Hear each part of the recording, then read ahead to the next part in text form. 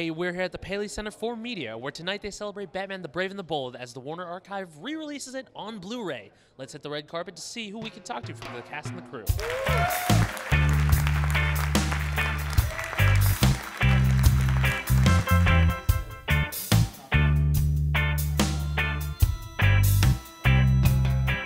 How much fun was it to work on Batman the Brave and the Bold? Oh, it's one of the more fun shows that I've gotten the opportunity to work on. I mean, you know, Andrea Romano, fantastic. Diedrich Bader, just unbelievable. Kevin Michael Richardson. I mean, you know, James Arnold Taylor. I mean, the list goes on of really wonderful people that worked on the show. You know, I have so many memories that are, I think probably. There were some emotional moments that were really beautiful, like when Batman confronted the killer of his parents, was when I really crossed over and realized that I had linked to Batman, because I was in the voiceover session, which is normally kind of, you know, it's just a bunch of guys and they joke around, and I was crying.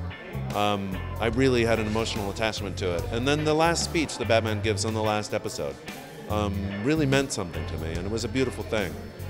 But I just loved going in every week and playing Batman to see what Michael Jelnick had come up with, and Tucker with his design, and you know, it's just a great thing to be a part of. So I was wondering, with Batman being so dark and brooding these days, what do you think drew fans to this version in The Brave and the Bold? I think we all need some lightness in our life, and even if you enjoy the darker versions, there's a value to the lighter humor. It's kind of like you can't have a wardrobe that's all black clothes. You kind of have to have gray. And sometimes maybe even like purple or pink even.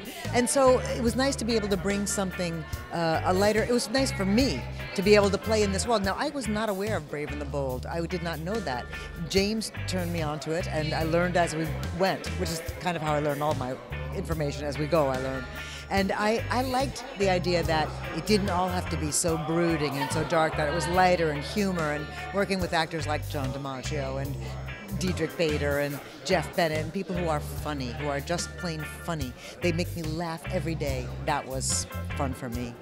Well, one, it's Batman. Batman will always draw fans, and I think that, you know, it was a version that a lot more people could be, you know, included within. You know, it was very as far as, you know, the Batman genre is concerned. I think that this outing was the most inclusive. It brought, you know, the adult fans as well as the kid fans in, and that was really important, I think, to you know, to the guys that, you know, that created the show, and yeah, I think that's pretty much the story. I mean, it really brought everybody in, and that's the joy of, like, you know, cartoons. Just, you know, from 1 to 92, everybody loves them, and if you don't, there's something wrong with you. You know what I mean? One of my favorite lighter moments was the Music Meister episode. Isn't that a great episode? Neil Patrick Harris was great. Of that. Now, this is because James Tucker and I are both big Broadway fans, and we joked for years about, when are we going to do Batman the Musical? When are we? And of course, everybody was like, oh, how funny that is. And then we made Batman the Musical.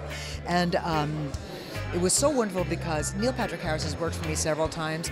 He literally came to work for me on that show, that episode, and then got on a plane to come here to host the Tonys.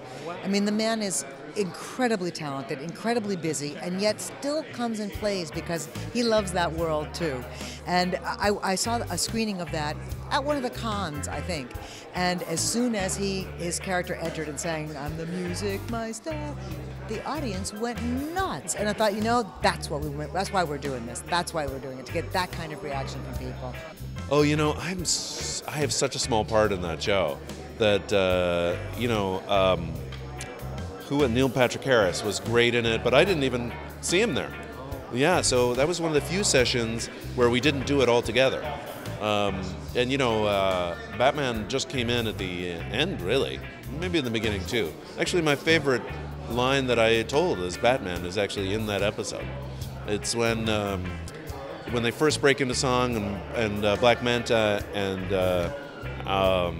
Aquaman, and they start dancing and singing, and Batman says, "Well, that's something you don't see every day." It's just a classic line. So you could be Aquaman right now. Outrageous, yes. Yes, I could. Oh, my goodness. Yes. Hello, old chum. Oh, this is so surreal. This is so awesome. That does it for us here at the Paley Center. We had a great night with Batman the Brave and the Bold, but little secret, I am Batman. Or you're Batman.